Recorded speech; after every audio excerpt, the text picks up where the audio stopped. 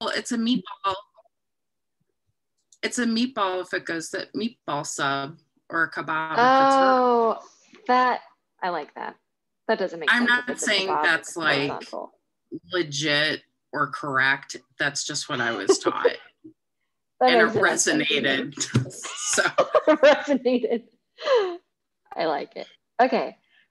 On that note, I'm going to go into the intro. So just before we get any further, it's really important to point out our code of conduct. So Women Who Code is an inclusive community dedicated to providing an empowering experience for everyone who participates in or supports our community, regardless of their gender identity, expression, sexual orientation, ability, physical appearance, body size, race, ethnicity, age, religion, socioeconomic status, caste, creed, political affiliation, or preferred programming languages. Our events are intended to inspire women to excel in technology careers, and anyone who's there for this purpose is welcome 100%. We do not tolerate harassment of any members in any form, and our code of conduct applies to all Women Who Code events and online communities. So thank you for sending that in the chat, Amanda. If anyone has any negative experience that would be reported to Women Who Code, please do use that form, womenwhocode.com/code of conduct, and we'll address any issues. We are sorry in advance if you feel uncomfortable at any point. We do really try to make everyone feel comfortable. So please do follow like Zoom etiquette in general. And then if anything goes beyond your comfort level, please do report in the code of conduct. So overall, Women Who Code's mission is to inspire women to excel in technology careers. And our vision is a world where women are representative as technical executives, founders, venture capitalists, board members, and software engineers. We have a global reach, so we can visualize this right now since I'm giving this speech right now from Portland, Oregon, somewhere around here. And our speaker is from, where exactly, what city are you in? St. Louis. St. Louis, so somewhere around here. And I've attended events like across the globe. So it's really cool that we have this international 501c3 profit to benefit from members around the world. And there's always people willing to connect with you and help you out if you're struggling or just have any questions for someone in the field. There's someone out there in the whole wide world to help you out. Our movement is specifically focused around, as the world changes, connecting everyone, being a connecting force to create a sense of belonging while the world is being asked to isolate. So that's why we are very thankful for our Zoom conferences. We're able to continue our design study nights and other events without risking any unwellness. I also realized I paused my share. So I had slides up this whole time. Were we not seeing these? No, and I was gonna say something, but I didn't want to interrupt. Thank you for listening to my spiel anyway. Probably the most interesting one is this one. I just looked at your pretty face. I was like, she's you. Just so pretty. Yeah. Oh, now I'm gonna be self-conscious. Just kidding. Thank you for your patience, everyone. I'm sorry. I've been telling everyone that I moved, so my brain's a little crazy. So just accept the crazy. It's going to be a great night. We are around the world as Women Who Code. We want to create a sense of belonging, especially as we're forced to isolate, but hopefully we'll be opening up soon. And after the call, you can connect with us on Twitter, Instagram, and Meetup at Women Who Code or www.codeportland.com or .com. We are at Women Who Code portland.slack.com, I think is what I was jumping to. And then we have our email address, portland@womenwhocode.com for our specific chapter, but we are a global organization, so you can find us everywhere. And then I think now's a good time for me to stop talking for a second. Drink some water and pass it off to Amanda from 52 Limited to give a little bit of information on if we were in person, you would be hosting our events, but you are here to still support us through our virtual events. Hello, everybody. Yeah, I am Amanda Bullant. I work with 52 Limited. I am their senior technology recruiter. And yeah, well, hopefully soon, we'll be able to host these events in person in our office space. And what we do is creative and technical staffing. We're always looking for, senior development resources, project management, all the way up to like CTO and executive level searches. If you're interested in looking into our job postings, I'll just pop in the chat our website. We also have a really cool event coming up on the 16th of June. It's called 10 Minutes with 52. And in this edition, we will be having somebody speak about how to pivot into project management and, what sort of things, somebody looking to be in project management should start doing to kind of move that direction. So I'll also send that in the chat in case anybody is interested. It is a free event. They generally run about 10 minutes. So yeah, quick and fun. Yeah, that's a little bit about us. I hope you all have a great night, and I'm here to help with all the things. Yes, and you are very much appreciated. If anyone, this is a good point to bring up, that if anyone has any questions throughout the talk, you can put them in the chat. I don't know what Holly's preference is, if you would want to address the questions as they come in, or I can try to tie them in as you're talking, or we can just save them for the end. I'm all about collaboration, so I'm happy to answer questions as I go, although I suck at looking at the chat and presenting at the same time.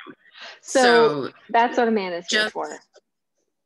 I will intentionally pause to see if there's questions for sure, and if there's one pops up, feel free to interrupt me. That's also fine. All right. I mean, easy breezy like that, like a Sunday morning. Let's do that. And then I think this is actually the point where I can introduce you, Holly. Let me pull up my speaker notes. I'm on a single screen right now, so I think I might even be blocking the presentation, but let me go ahead and read your spiel. So Holly Schroeder is an insights and empathy research consultant for a global FinTech enterprise, UX research and design instructor, and a writer. She is the current co-president of the St. Louis Experience Design Meetup and an executive board member of A11y STL. As a person with disabilities, Holly is passionate about accessibility and inclusive product development. Mentorship and community building are core principles that drive her. She's a confessed club starting and joining junkie, always curious. She enjoys exploring nature through her camera lens, watercolor painting, DIY woodworking attempts, and learning new skills. Most recently, she started taking improv classes. Holly lives with her 6'8" husband and their menagerie of pets. She's 100% extroverted and is surviving the pandemic by wearing a mask, limiting social visits, and virtually globetrotting through meetups and conferences. And this is one of those. So we are very happy to have you speaking to us today, Holly. I can go ahead and stop sharing if you want to steal the spotlight, if you're ready. Oh, sure. And thanks for the intro. Yeah. I was like, I couldn't remember if I was supposed to make one or not. So I won't linger on mine.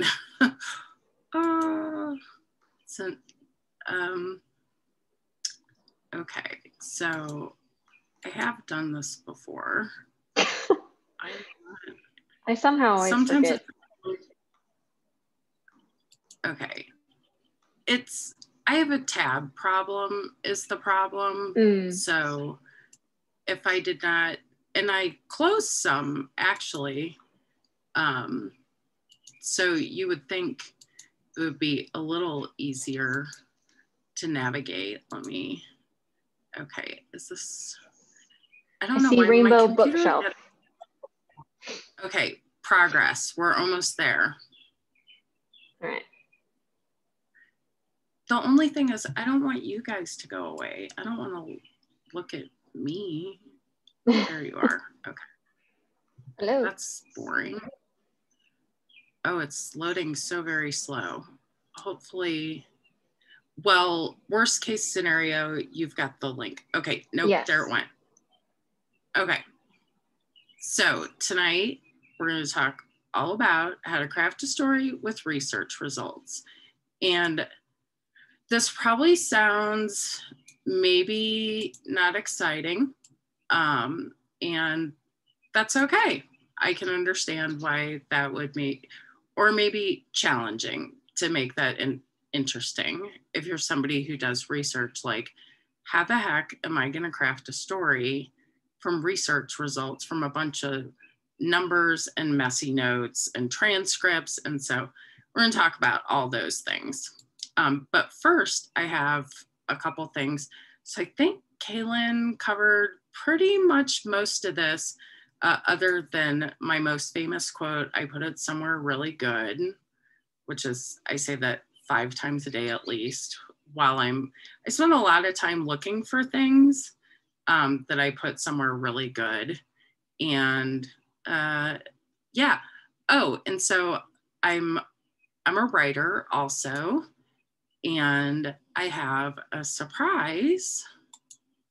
So my editor told me today that I could give away 5 copies of this book. I contributed a chapter on accessibility to the book, and I'm chapter 21. I specifically asked for an odd number chapter because that's the kind of gal I am. It just felt right. I think my picture's under the purple Post-it note. That's why you can't see me. But so I have 5 copies to give away. They'll come directly from the publisher. And Kaylin, did you decide how you wanted to make that happen? Yeah. So Amanda's got a link to a Google form. So if you're interested in receiving one of these 5 copies, you can enter the giveaway by entering your name and your email address in that form. And then we will reach out at some point. Do we want to do it now or toward the end of the event? Oh, we need you know, we've got to build some tension. Okay, I like it. Yeah, so storytelling is part of UX, right? Gotta like build. Right, like we haven't even started our story arc. I just threw out a teaser. Okay. And so we can use, my favorite when I was teaching was the wheel of names, but we can use whatever method. If people were not participating, I would put all their names on a wheel and spin it. Turns out you only have to do that a couple times, and then you just get your mouse near it, and then people volunteer. It was amazing. It's my pro tip for anyone who teaches. Spanish Amanda, who is Spanish Amanda because she is my Spanish professor. She also has lots of good teacher tricks up her sleeve. That's okay. Right. So I think something really important to talk about before we even to kind of back up, so the storytelling process, the story building process can be successful, is to be intentional about your planning process. And one of the things that I do when I'm writing my proposal is that I will create, it looks exactly like this. This is what I give to my stakeholders. I plot out every major activity that I'm gonna do, and I make sure that there's padding in there so that I have some recovery time before analysis, because stuff is flying at you so fast during a study, and especially if you're doing sprints, it feels like an onslaught of confetti sometimes. You know, it's like you're taking notes, but your brain is not really fully absorbing things. And you have this sense of connections being made, but you need that time for your brain to rest so it can start to gel all the pieces together. And so in order to be successful at that, you need to plan to have it so that you can do it. And I think that's something that people don't think about. And also for your mental well-being, if you're like me, I will go so deep into the rabbit hole that if you let me, I will work 12-hour days, which is not healthy or balanced. And I'll forget to feed myself, and all the self-care goes out the window because I'm so deep in flow. If you're in the ADHD club with me, this probably sounds really familiar with having zero concept of time, which can be great if you have time to kill, but when you're on a schedule, you need to time box yourself. And so I will actually also block out my calendar absolutely guilt-free so that I make sure that I have enough time to do the things that I need to do without being under constant stress. And if you work somewhere where they push, I would suggest reminding them that quality might take a little bit more time, but the results will be worth it. And the proof is in the pudding. And I know when I started with my new project team, they were skeptical, like, great, who's this new person? You know, it took a couple studies for them to trust the process and to trust me and my skills. And I got fussed at a little bit about my timelines in the beginning. And I made some compromises, but I wasn't willing to compromise to the point where I was going to kill myself and end up sick because I wasn't including that time. And you do really need, in order to be able to build a story, that analysis and synthesis time, you need to be able to play with the data and manipulate it a bunch of different ways and look at it and evaluate it. And that it takes time, and you've got other stuff you have to do too. It's not, I don't think anybody, well, I don't know anyone who has the luxury of being dedicated to one thing and one thing only with no other responsibilities. And so I just thought I would bring that up.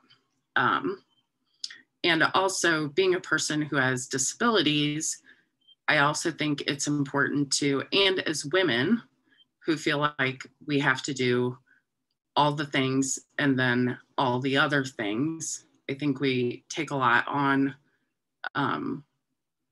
you know, as women moved away and into the workplace, we didn't free ourselves of domestic duties in a lot of ways.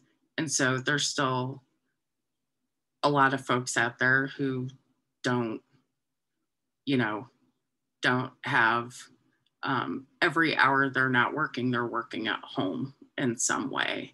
And so for me, for my health, because my disabilities are exacerbated by stress, as are most, this is something really important to me and that I mentor forward. Does anybody have questions about this before I move on to the next thing? It doesn't look like we have anything in the chat, but if anyone's comfortable coming off mute, do that real quick. The random comments. I do love the point of scheduling in self-care and like expressing this is what you need to do the job well, because people always want you to crunch it into their timeline. But if they're asking you because they don't know how to do what you do, like you're the expert, so they just need coaching. I know it could be like, what do they mean I can only do this in 2 weeks? Like, what are they thinking? They probably they probably don't know. So, well, some people might push back and know what they're doing and try to put you in a box, but other people that do value high quality work, it might just be a coaching moment, right? It may be an opportunity for you to say, well, for you to get the highest quality data or like results, this is what we need to do the right way. And they'll probably appreciate you for being firm on that. So what your experience is, Holly? I definitely initially got pushback about, well, I don't understand why this takes 3 weeks. I think it should take 2 weeks. And I was like, I'm willing to split the difference with you, but I really, if if we're going to meet the objectives that we've agreed upon, I can't do less than that and deliver the goods that you're asking for. And it's not just me, it's anybody. That's how much time it takes. And it took a few times for it to stick. Now I get no pushback on my timelines. He doesn't say like, oh, I think that's unreasonable, or I think you should shave off time.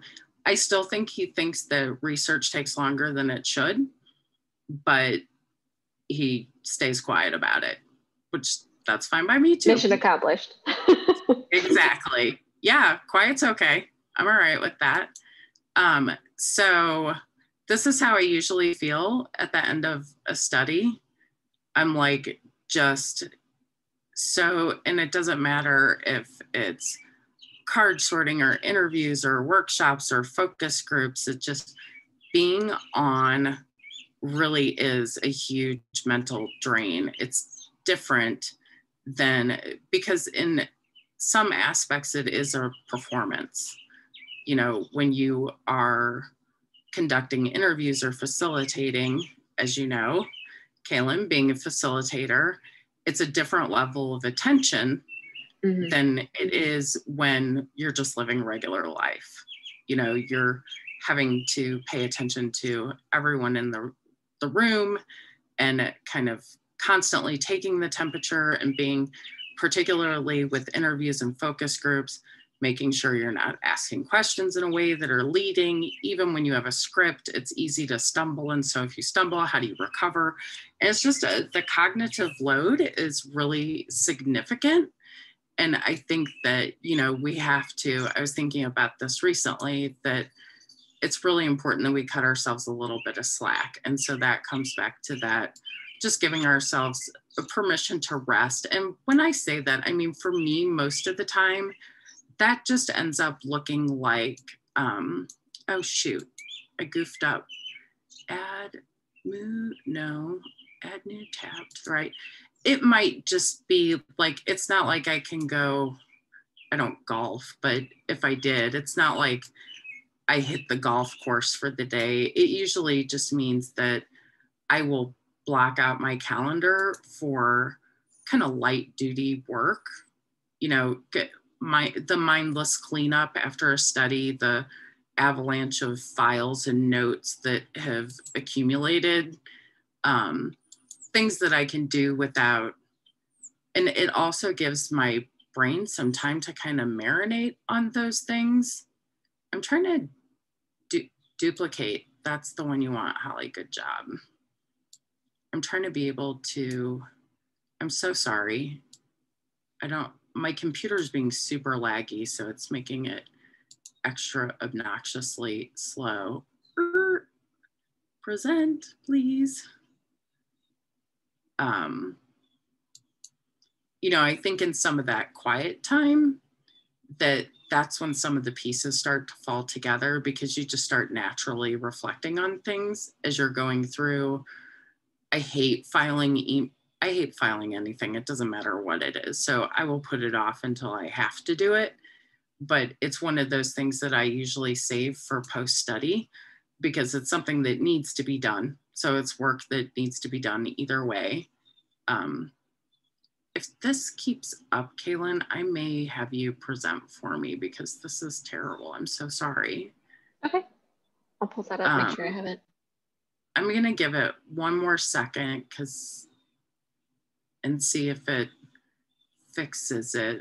But if not, yeah, I don't think it's gonna. Are you gonna do it? Come on. I don't know why it's misbehaving so badly. Do you mind presenting for me? Not at all. I can do that. I don't normally have internet problems, but I guess I do today. Just because you're doing a presentation, that's all. Yeah. You're giving a presentation, Yeah. It would be difficult. I think I've kind of come to accept that that's just how that goes. You know, like, yeah, expect the unexpected. No point in flipping out. Okay, And so we I were think at here. for anybody who is new to research or facilitation, it is 100% guaranteed that something will not go as planned, and it's totally out of your control, and it's really okay. Like, I try to keep in mind that we're not doing organ transplants.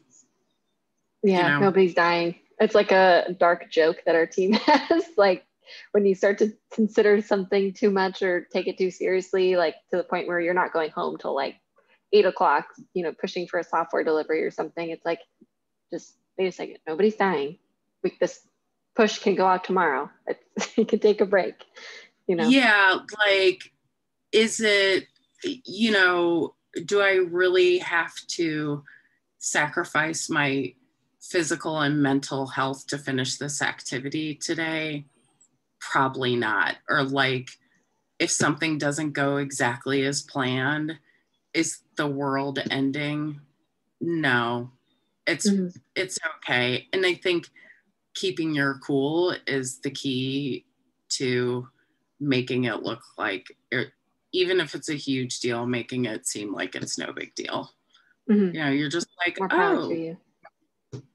Having a little technical glitch, hang tight, somebody tell a silly joke, which for me is usually like making fun of myself in some way, because there's a lot to go for.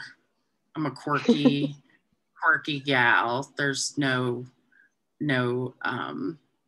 denying that. So if you want to advance to the next slide.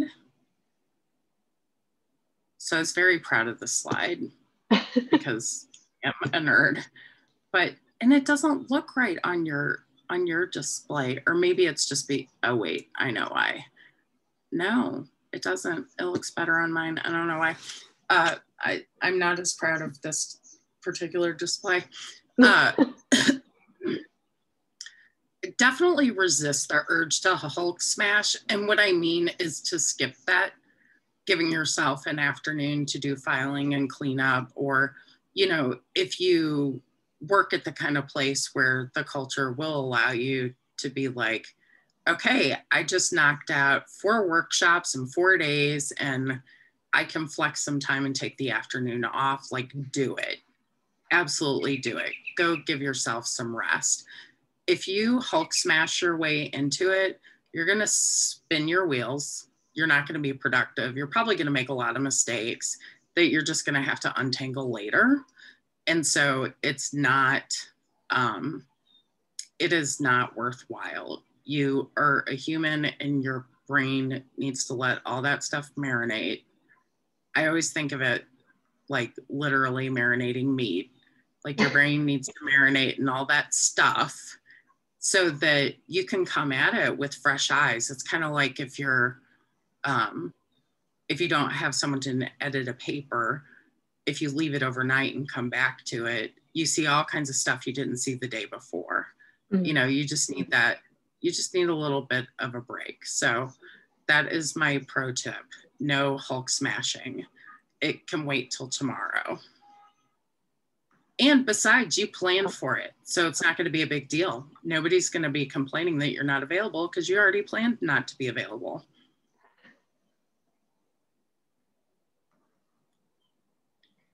Okay, so we already talked about this. Being on is exhausting. Plan for that light work, that cleanup time, and like magic, even though you're not trying to, those pieces are going to start to kind of slide together. You know, like if you dumped a 1,000-piece puzzle onto a table, and imagine them all flipping themselves over the right way and starting to kind of shift towards each other and cluster. Your brain just kind of does it naturally if you give it that space to do it. And those themes and patterns start to emerge if you give it the space to do it. And then, so next slide, please. I feel like you're my personal Vanna White, but I have to like look up what that is. with much better coding skills.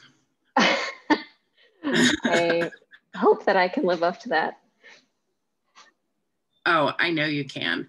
So your storyline, really, the first thing you want to do when you're thinking about, okay, you've probably got some ideas as you're going along. And I definitely encourage you to brain dump into things like Excel when you notice things. I use something called a rainbow chart for note taking whenever I can. And I'll try to remember, while you guys are doing your activity, I'll look up a link and share it with you. But it's a way to organize participant data in a way that's really visual and makes the analysis and synthesis process a little bit easier. And then I've kind of hacked it for my own means. But so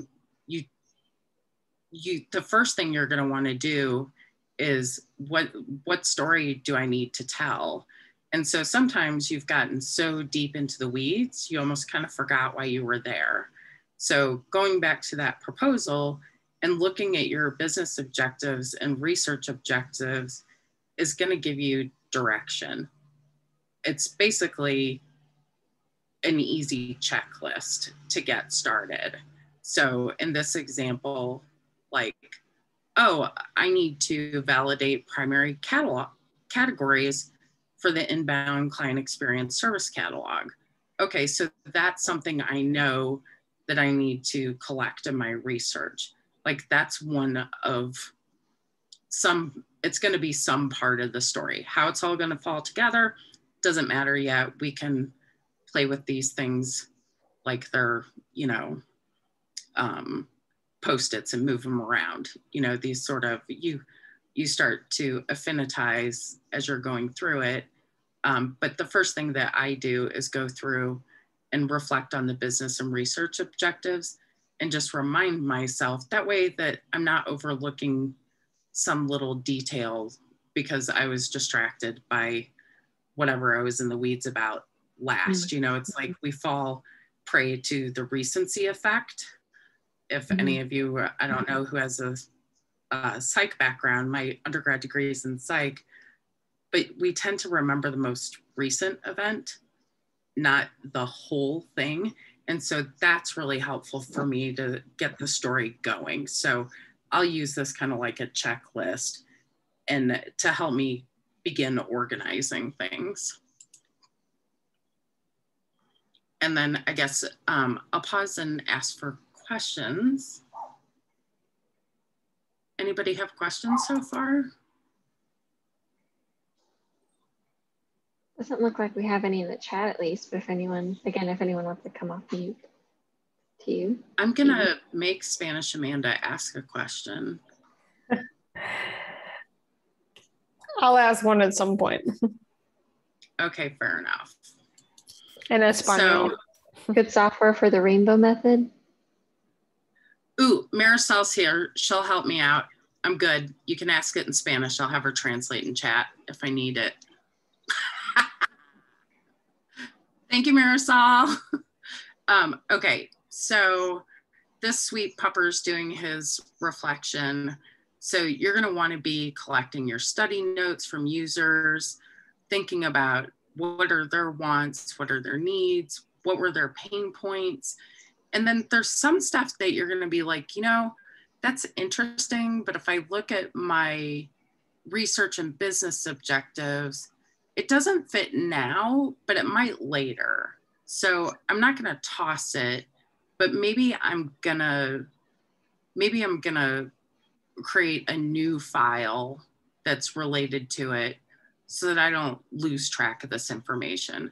And I have found many times that I'll have concurrent studies that are similar in nature where that becomes very handy. And I recently did two large card sorting studies back to back and then ended up doing a meta-analysis afterwards. So it totally saved me like a gazillion hours of work to have been kind of collecting those pieces, even though I wasn't using it right now. but just to have it organized and available, because you don't, like, maybe I don't need it right now, but I have this hunch that I might in the future. You know, if you're going to those meetings and you're listening in, you start to, over time with experience, I think, and, you know, people are dropping clues, even when subconsciously even.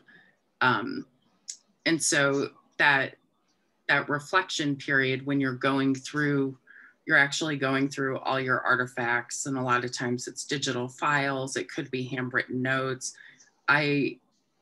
Since I'm hard of hearing, I record everything as long as I typically work with, I don't do a lot of client facing work. Most of mine is internal. So getting recordings typically isn't a problem for me. I'm able to record most of my sessions. So I can, you know, do transcripts, and I don't worry so much about what I'm saying if I don't have as much time as I would like to.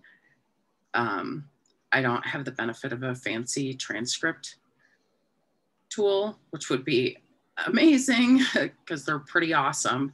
I have to do it manually, but I can skip around to what did the user say here? What did they say there? And kind of look for some of those things, like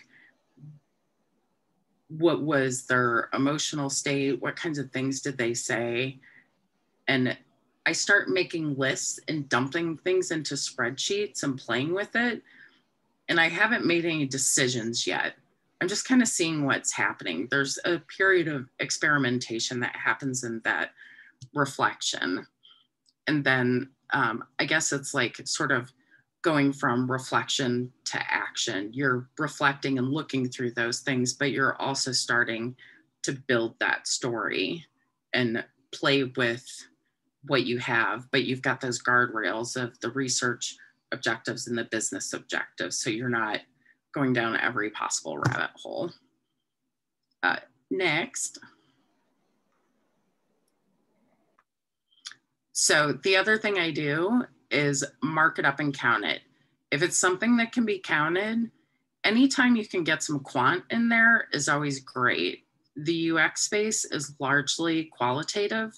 There's not a lot of quant in there, but it's not there. And it may be things like you're going through transcripts and you notice that you have, you know, user responses that I will mark. I'll start marking them with keywords. Like I'll start trying to kind of identify those responses and tagging them with keywords. And so, and then I'll go back through and sort of standardize it and combine categories. So it's like doing affinity mapping in Excel, basically. That is like my favorite part of the like UX research we do at our, like we're at a custom software agency. So like we don't get dedicated product research. We get like kind of stints per project, but like the organizing is the most fun part to me. I hate marking up transcripts. So the next time I get some, I would be happy to send them. Okay. I Perfect. will not even gonna lie, if I can get our interns to help, I'm all over it. Now, I still have to go back through it because it's a very, transcript marking is very subjective. You know, what one person thinks something means and what someone else does. And a lot of times I will go play back the recording to see, like, you know, what do I think when I read this? What did they say? And then I'll watch and listen again, and I might come up with a completely different answer. Like, so it is very subjective and very qualitative. So, but I do start looking for what are things that I can count, you know, how many pain points did I encounter in my user interviews? How many pain points were identified? In those pain points, how many themes were included in those pain points?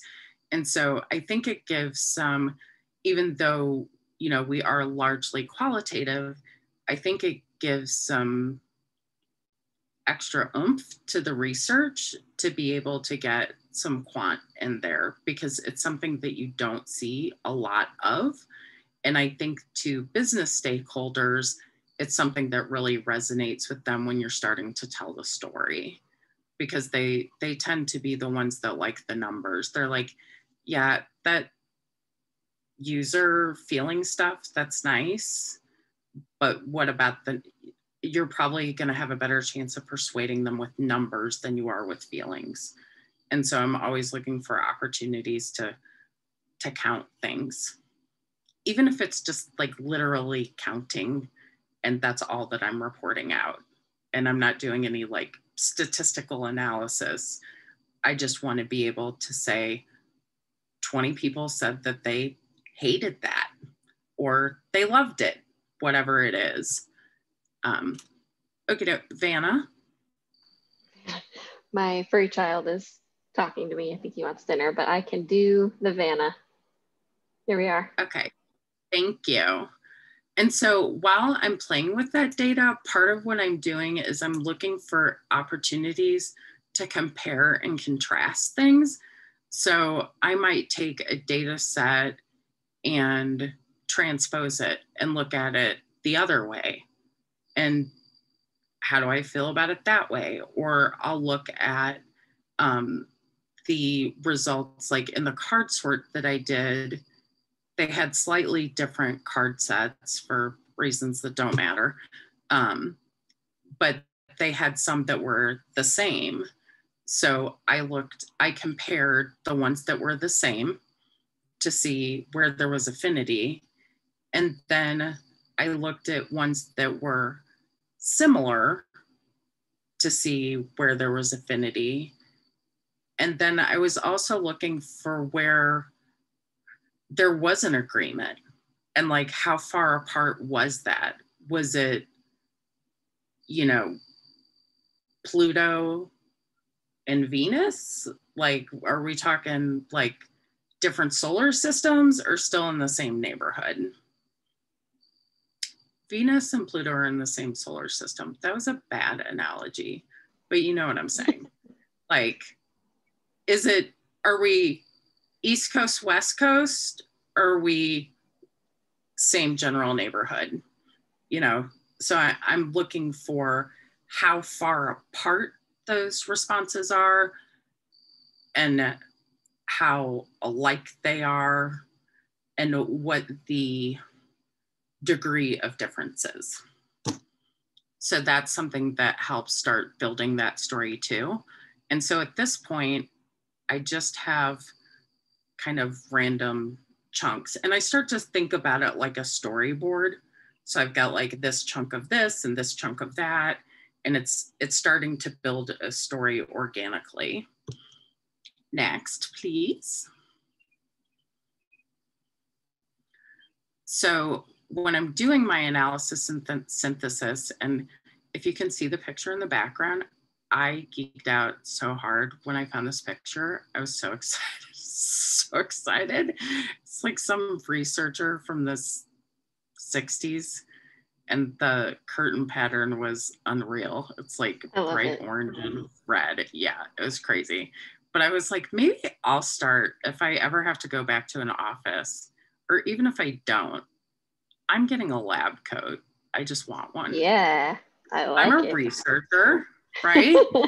I could have a lab coat, and uniform. Then it's granimaling my wardrobe and making it so it could be yoga pants and lab coat. Yoga pants, t-shirt, lab coat. Done. I never have to think about getting dressed ever again. So I'm going through, I'm looking for trends. I'm looking for patterns. I'm looking for those pain points, those emotions. And I'm also looking for things like opportunities for future research and exploration. So those little random tidbits that I have kind of a hunch that maybe I'll need later, but I don't need for this. They may end up in my research recommendations. Like I may say something, if we were using that catalog example, I may say, I think that we need to further study XYZ categories because there wasn't enough consensus among the groups. You know, they were in different states, not different neighborhoods. Like we just weren't, the mental models were so far apart that we didn't get where we need to be to have data that's directional. And even though there's going to be a little bit of groaning because they want the answer now, it will pay dividends because if it's not done well now, it's going to get redone later, inevitably, or you're going to have a lot of unhappy folks who are complaining all the time.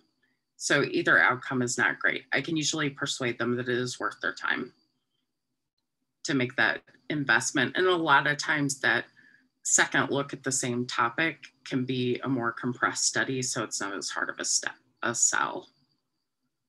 And then next, so when I'm looking for the pain points, I was also very proud of this slide. I get proud of my slides and my memes like guys get about their dad jokes. Like I thought it was so hilarious last night when I put this together. It made me smile. I love it. And I was like, should I compare users to animals? And I was like, I don't know. I would use any of these pictures for myself, so it's fine. That was the decision that I came to. I was like, and they're adorable. Even the mad one's adorable. So I don't know what he is, but he's very angry. Someday I'm going to make a t-shirt or a button that says too many clicks, because I think that is the number one. If it's tough to say, this is my freebie. If you're new to research, you can just put too many clicks in the research results as a finding and you'll be right every single time, or too much scrolling, either one, depending on what your product is. And it's 99.9% of the time going to be correct. So that is one that I always look for when I'm going through marked up transcripts, is how many times people complained about clicks and scrolling, because this is such a common complaint. People do not like to have to navigate or click needlessly. And I also love it when I get like these happy guys who are so thrilled. They're like, oh my God, this is gonna make my life so much easier. It's been rough over here. Like, that's very satisfying. And that's also when you're talking about software that is, you know, something's being sunset, which is our very officey way of saying we're killing it and gonna replace it. We're gonna sunset it. I've had to explain that to a few users before. They're like, what does sunset mean? I'm like, it means it's going away. It's like, we're afraid to say we're gonna kill it. It's like, oh, it passed away. It's like super polite. The first time I heard someone say they were sunsetting software, I was so confused. But so if they're gonna replace software and that's the user's response to the prototype, that is the best, right? Like, so I wanna make sure if I've got users in there who are saying things like that, that I wanna really capture that feeling and that emotion. And depending on the kind of software that you have, you could be including video clips and also privacy permissions and those sorts of things. You have to be sensitive about that. If you're doing client-facing work, it's client or internal, you know, you just got to check with your folks and find out where your guardrails are so that you make sure that you are not accidentally getting yourself in trouble trying to do a good job by including videos that were not intended to be shared, things like that. That's my cautionary tale. Not an experience that happened to me, but it's happened to other people I know, and it's a bummer to get in trouble when you were just trying to do a good job because you didn't know about some rule. So just a good idea to find out what's okay to wear and what's okay to share and what's not okay to share, or if you need to have limited distribution for something like that.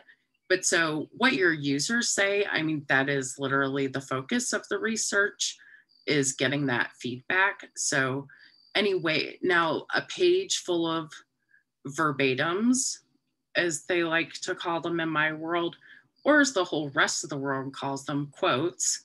And when we have our lab coats on, we say verbatims, and then all the other days we just say quotes. You know, a page full of verbatims doesn't have much punch, but if you can pepper your presentation as you're talking about different data points, and maybe it's not something that you're going to have that page of quotes, but it's in your notes for your presentation, that when you get to a data set, you're like, and the user said, oh my God, this is going to make my life so much easier. Or you get to a different data set, and boy, we had a lot of folks who had a lot of anxiety about how much clicking around they were going to have to do. And in fact, one user said, blah, blah, blah, and it's not in text on the screen. You want to always keep that to a minimum. I went to a great talk not that long ago, and one of the best things that she said is that people are lazy readers. They don't want to read a lot of stuff on the screen. And it's true. I mean, I'm a lazy reader and I like to read. I think, I don't know, maybe it's like Zoom fatigue, you know, PowerPoint, Google slide fatigue. Okay, next.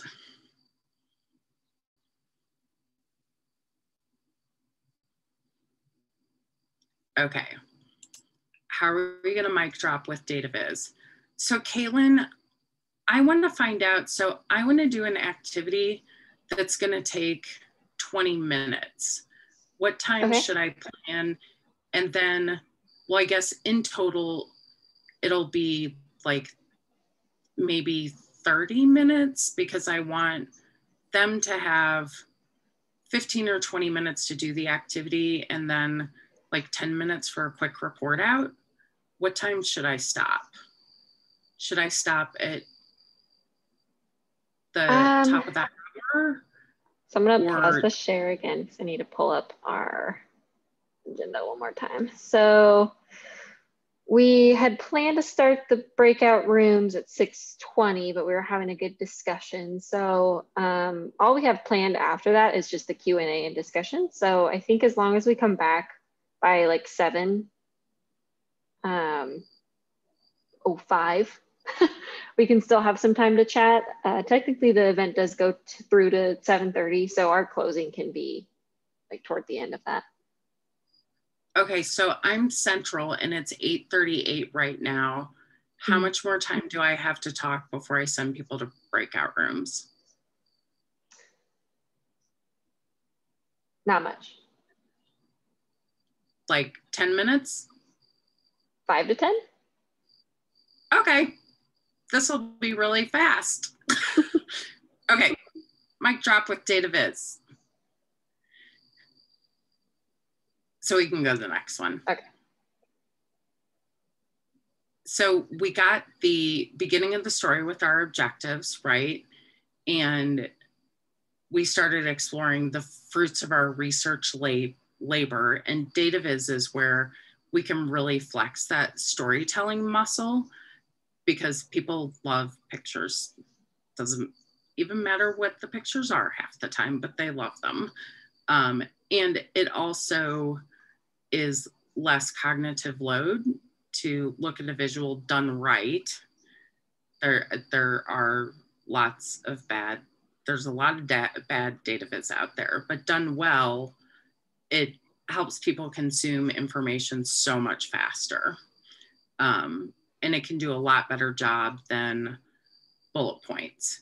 So tables are a great way to compare values, you know, and show something really simple.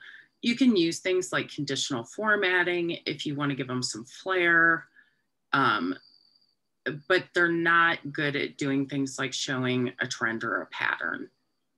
You know, people would have to identify that themselves by looking at it, where, you know, I purposely put these numbers in ascending order, but chances are they would be mixed up, and then the person looking at the table would have to try and figure that out. So they're not good for trends or patterns, but they are good for some things.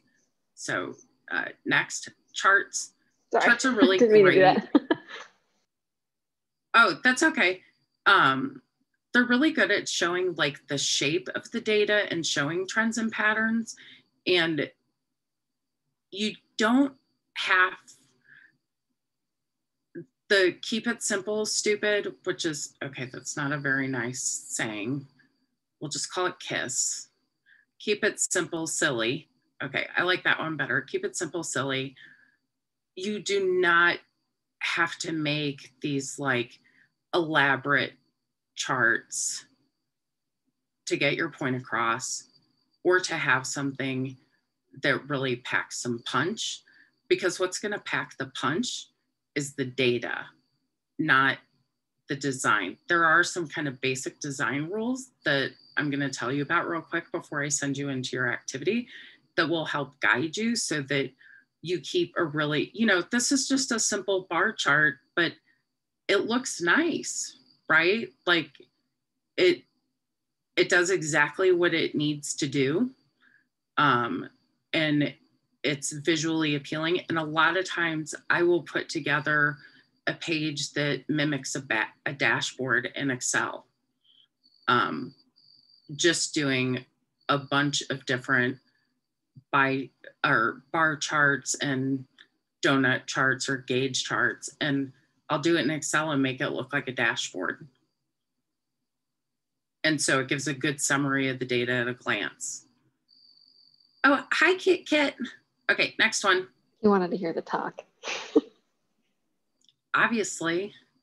So just say no to pie charts. Dear God, like our brains don't do a very good job of understanding wedges of pie.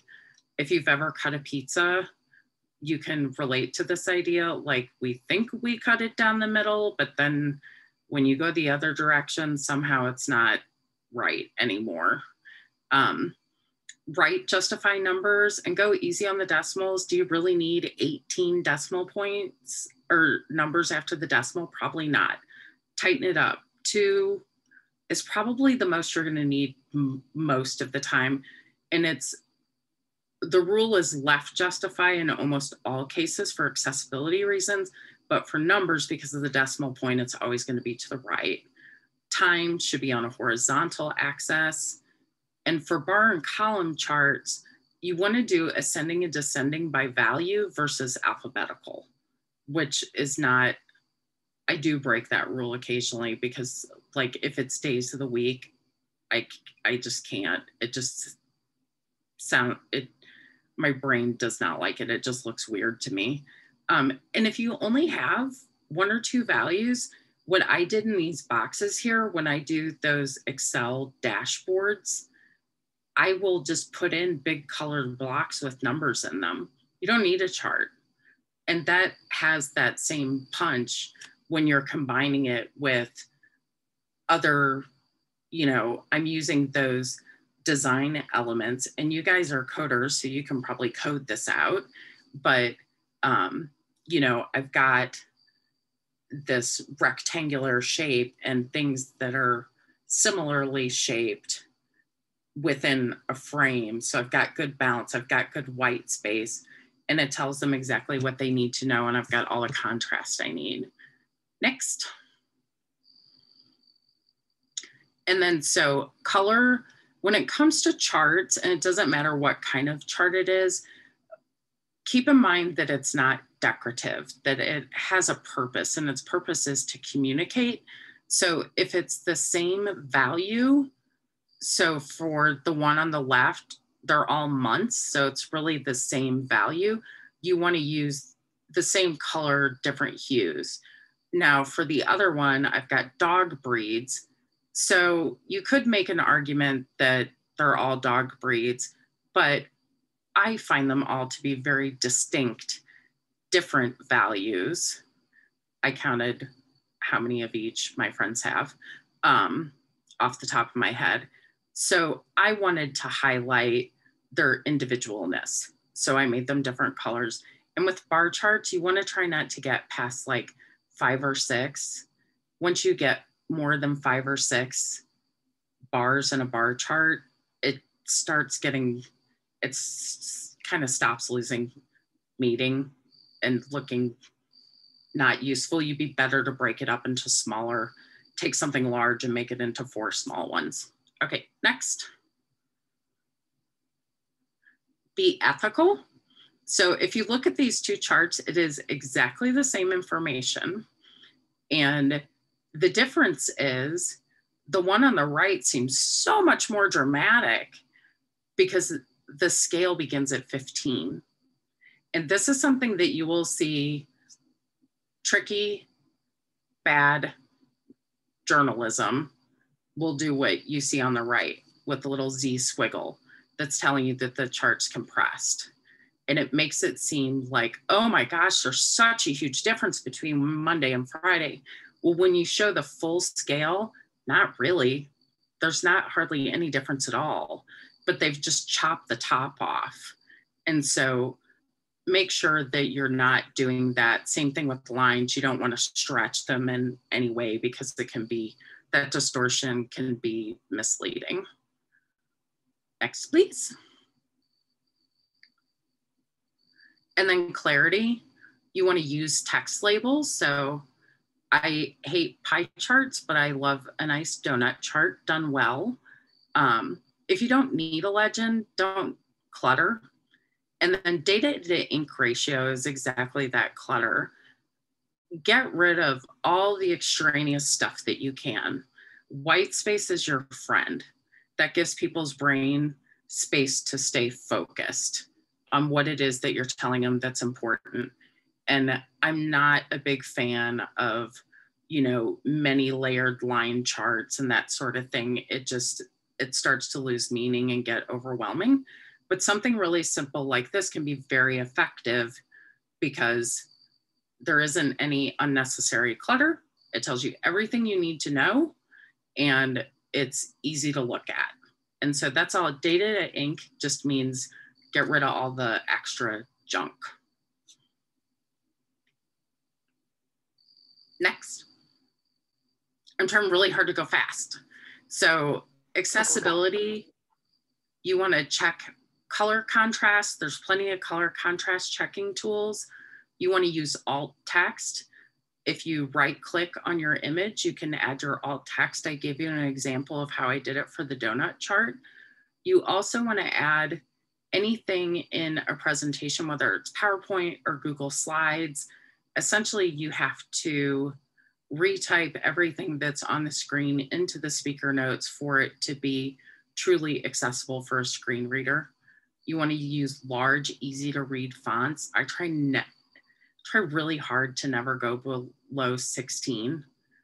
And then whenever possible, enable live transcripts and closed captions. And you can actually do that in presentation mode with Google Slides as well. So if you don't have that for whatever you're presenting with, you can also, if you use Google Slides, you can use their auto-generated ones. Next. So here's a big infographic that gives you an idea of like kind of what direction you might go. There's some charts on here I'm not a huge fan of. Don't really like scatter plots and bubble plots because brains aren't good at deciphering the differences between sizes. You know, like if you look at that bubble size, it's meant to show relationship, but we're not very good at that. Usually if you're in Excel and things like that, it will recommend charts. And a lot of times it is really the best recommendation.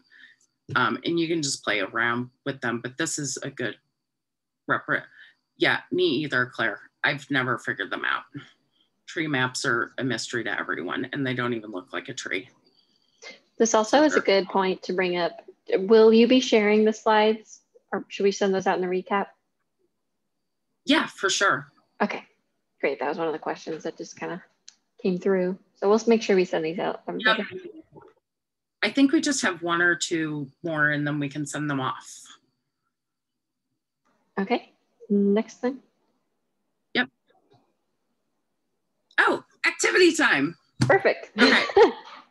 No, I was like, I know we're really close. So what I would love for you guys to do, so get excited, activity time, yay. I will have someone on the team randomly break out folks into evenly distributed groups. Okay, perfect. And then can you advance to the next slide? Yes. So I am giving you a data set. We're going to pretend that you had 5 participants that were shown a prototype for some new internal customer service software. And at the end of your interviews, you asked them, you gave them a Likert scale, which I really want to have a different name. 1 to 5. I call it Likert. I know it's wrong, but I do it anyway because it just feels bad. It feels icky at work. So low to high, people were asked to rate how they felt about the design, the usability, and learnability. So there are lots of different things you could do here. So you could, for instance, I'm gonna let you guys come up with some ideas because you've got that. Can we share the deck with them in the room so they can see the chart example? You've got lots of different ways that you could bust this up into lots of different charts, or you could try and make it just a couple or a few. But what would be, I want to see what you all think would be the best way to tell the story. And so also keep in mind, you have things like mean and median in your pocket. So mean is your average and median is your true middle score. I know you all know how to Google and there's calculators for it.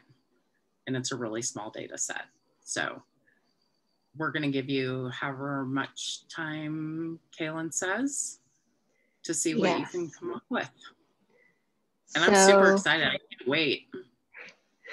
I have changed it to be 2 rooms and we'll have, let's see, what did I do? There's always a journey to do the breakout room. So it's gonna automatically send the attendees into rooms 1 and 2. Me, Amanda, Holly, and Susie will be just kind of floating. We might jump in if we need to, but we might just kind of do some prep work while you do your activity. And then let's see, they'll close after, let's try 20 minutes and then it'll count down 2 minutes to your time limit. So you'll know when you need to start hurrying up. And then we can come back to the main room and do some Q&A and some chatting. All right, so I think when I click the button, everyone's gonna distribute. Are we ready? Magic carpet. I think so, yes. Oh yeah, that's what you were the one, do you remember that showed me how to do this like several design study nights ago? Oh, did I? Yeah. Oh, and if you want to take a screenshot, now's your chance. Yes, Claire did share one. So that is there if you all want to download that. And I think the chat resets when you go to breakout rooms, I'm not sure. It does, yeah, okay. So you might want to grab a screenshot. I'll leave it up for. And Holly, just to clarify, are you wanting us to represent this like in the best way visually, or what exactly is whatever that? Whatever story this tells you, I just want you to tell a story. So this data could be sliced and diced lots of different ways. Fantastic. So who's next?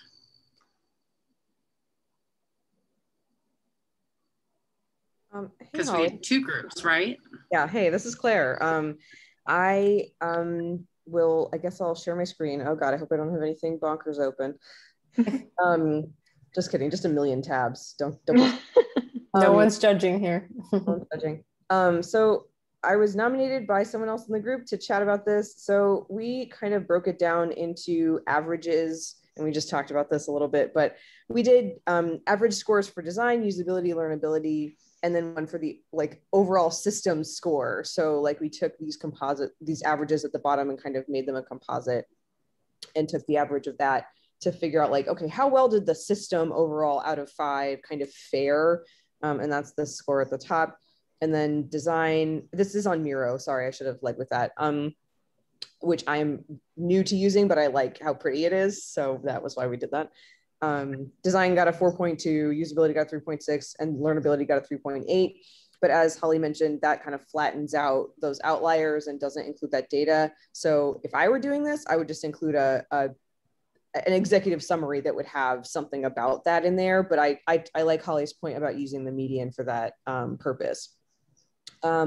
And then someone in our group, I still don't know who it was, made this really cool chart that's like a little more conventional, but also really easy to look at, that just takes the mode of each of the ones. So like how many 4 ratings did each category get, how many 5 ratings and how many 3s. And so this does capture a little bit of like, okay, how many people were on the low or the high end of the spectrum.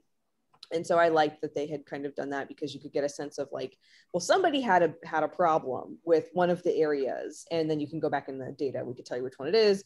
And then somebody really enjoyed this other category and kind of tells you what that is. So this is a little bit more of like capturing some of that, the outlier data. And then the one up here, which looks really huge now, was kind of like, just like giving you a sense of like, okay, here's how each of them sort of did. I don't know. This is the best we could do in 20 minutes. I think it's fantastic. I love that you used color and that, so when I do my executive summary, that's usually where I have my dashboard. And I feel like it's a bit of a spoiler in a presentation. So I usually skip the executive summary in a presentation, but it's included when I distribute my report. I'm like, if I do the executive summary, then nobody's going to stick around for the rest of it because they're going to be like, I got all the highlights. So I think that that's great, you know, having that kind of dashboard look, and you can, you know, obviously a study is going to have a lot more categories than just those. You're going to have a lot more to say than just those few things. But just from looking at this, I can see that our greatest opportunity for improvement is usability. So then that would make me think, okay, I'm going to go back and look through my notes and my transcripts and what is it about the usability exactly? What story are they telling us there? You know, what themes are emerging? And there's almost always a pattern. You know, people's mental models for how things work. If you think about Jacob's law, that people spend more time on other people's sites than yours, that, you know, you're probably breaking some convention that people are accustomed to. You know, it's probably not anything earth-shattering that needs to be changed. It's a lot of times kind of not a big tweak. And then for the one at the bottom, I think that one's fantastic too. I think the only thing that I might do differently is, since even though they are the same topics, I would probably break the rule and make the bars different colors, or make it gradient or different hues of the same color. And I would eliminate the half scores, since we didn't have anyone who had those scores, and just show the whole numbers, because that goes back to that kind of like getting rid of anything that might be visual clutter, just so that there's not, you know, any additional distraction. Just like with visual design, data viz, and in your storytelling, you know, white space is definitely your friend. And the more of it you can get in there, the more that people are going to focus on. And the other thing that's good about this is that you're showing the whole scale. So I think probably why this person went to 3.5 is to exceed the 3, but I would go to the next whole number, just so that you can, I would go all the way to 5. Or no, I would go to 4. I would go to the next whole number, so that you can see the full scale. That, you know, 3 was the mode, the highest mode was 3. And if you don't know what tips, Holly. What's that? Good tips, Holly. I made that chart and I did not know how to modify it very much. I actually didn't even notice the point, the decimals till you mentioned it. But yeah, it's usually like I would rate Miro's usability on their charts like a 3 or a 2. Miro is not a very accessible tool, so I tend to stray towards Mural because you can at least keyboard navigate with it. With Miro, you can't. If you aren't somebody who has accessibility needs, it's great, it's fine. But when I'm thinking about doing presentations or things that are interactive, I make sure that any tool that I'm going to be sharing or asking people to use is going to be keyboard only friendly. And Miro is definitely not. Mural is technically, but not great. It's better, but it's not perfect. It's not really, it's so mousy by design. The keyboard navigation is kind of,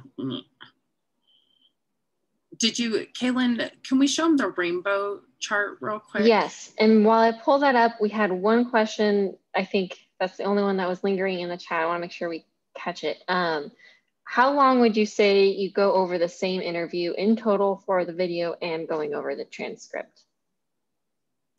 That depends on how long the interview or the focus group is. So I would say that for if I have to manually code a transcript or mark it up, it's usually going to end up taking me double the time of the interview. If I have to manually transcribe it, then mark it up.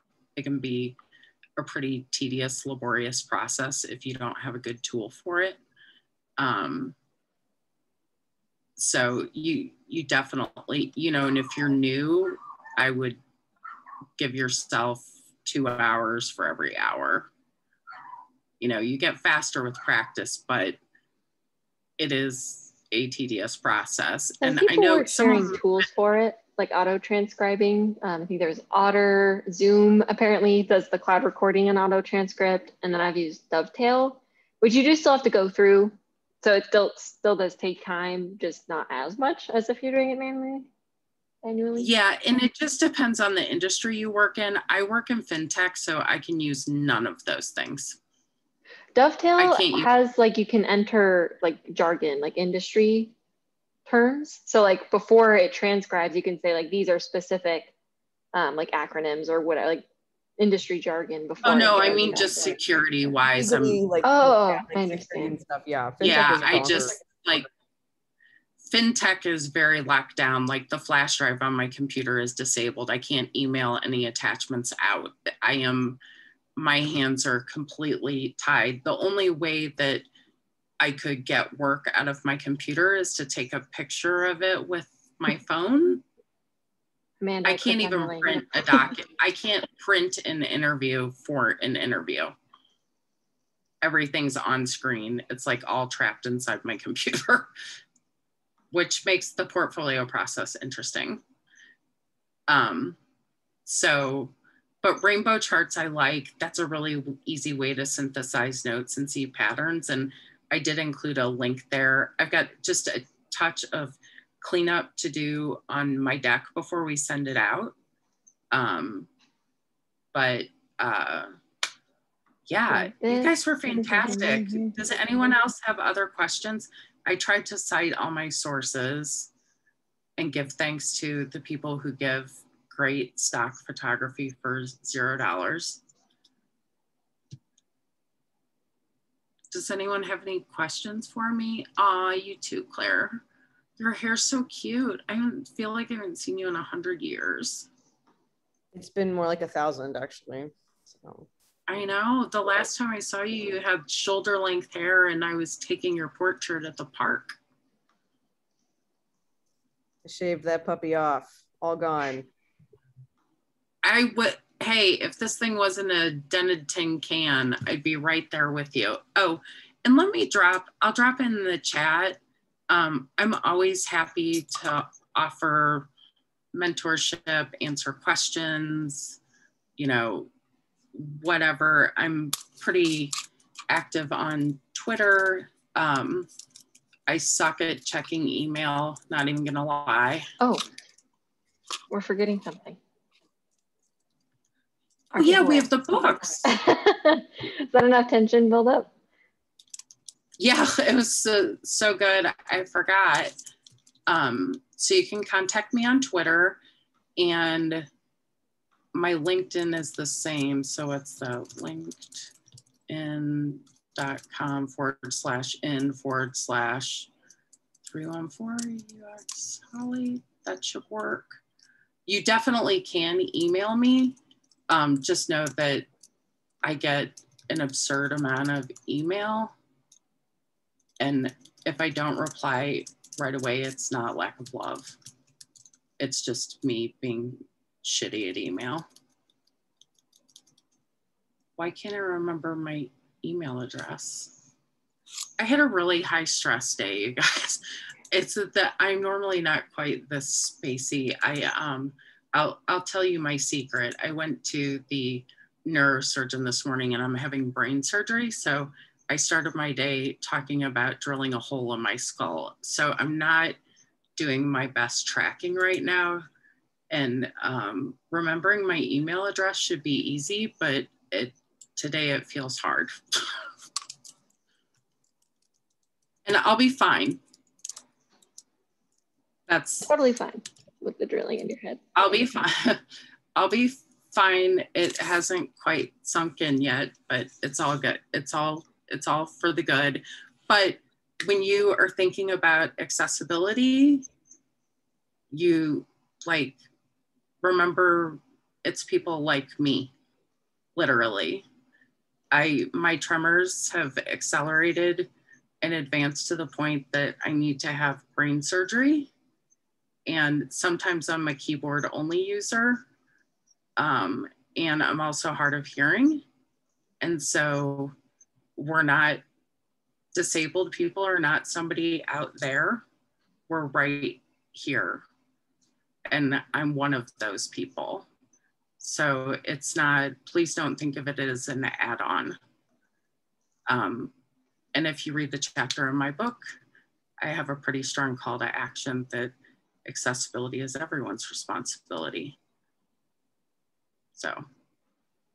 I like it. That's a good note to end on. Well, almost end on.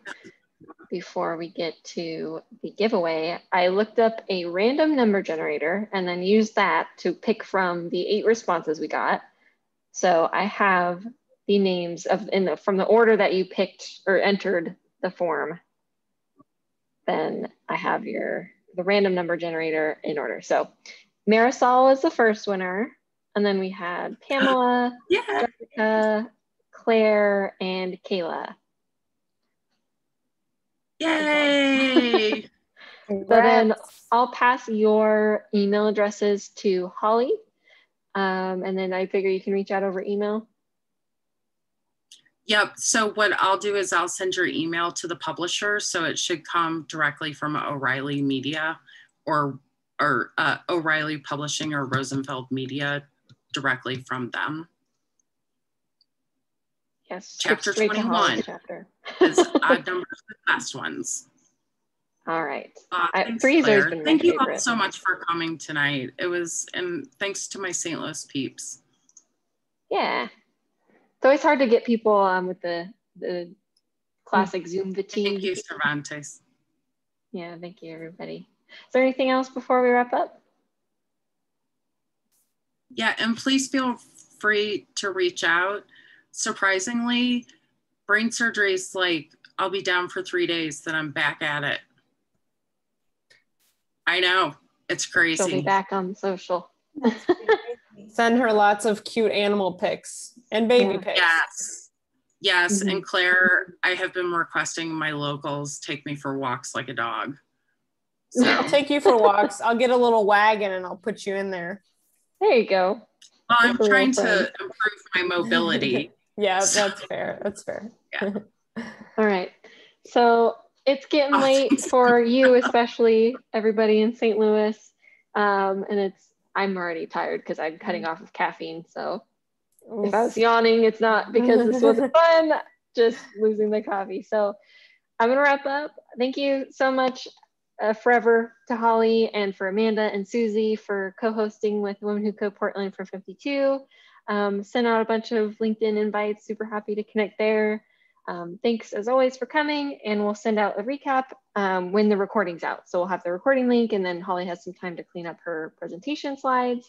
And then book giveaway winners, congrats, and O'Reilly will be in touch. Thank you very much. We really enjoyed it. Thanks you guys for hosting. Thank you. It was so nice to meet all of you and see all of you. And Kaylin, you know I adore you.